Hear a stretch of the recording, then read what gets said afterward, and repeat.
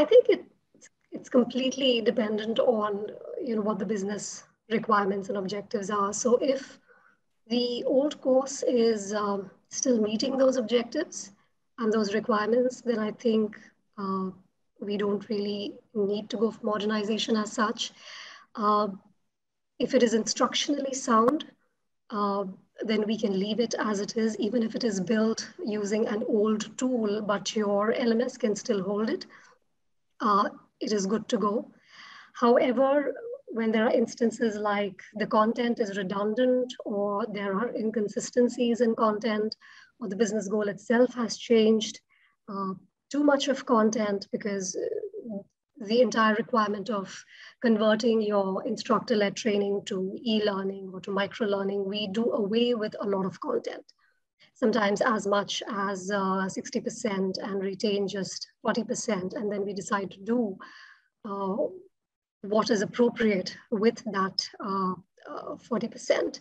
So the instances where we should or shouldn't go would depend on are the old courses accessible? As Vikas just pointed out, the importance of accessibility. We need to be able to cater to all kinds of learners. So if the old courses did not have that, then definitely we need to go ahead with modernization. The design changes themselves, we need to put the learner in the center of the design. What is it that they should be able to do? This is where stakeholders, conversations with stakeholders, the training needs analysis that comes into the picture, the role of the SME, all of it is crucial here to be able to put together that design. And prototyping, again, is a very important part, I feel, which needs to be in place as far as this entire ecosystem is concerned. We did talk about the importance of templates and scripts, because there may be instances where you just have a few months to roll the entire thing out and the timelines are strict. Having said that, certain processes should be in place where you are not strictly confining your design to templates.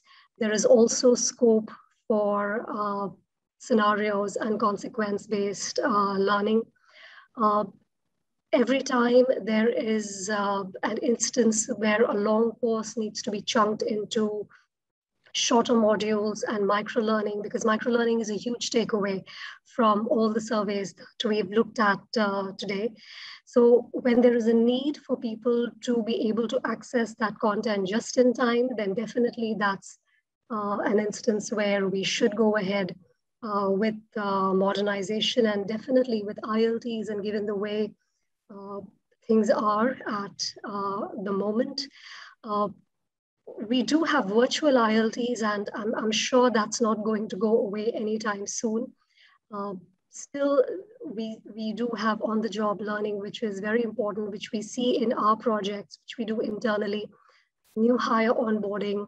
I've had the opportunity to speak with recent hires when they get onboarded and the kind of training that they undergo, at the end of which the business wants them to be billable and they want them to be productive as soon as possible.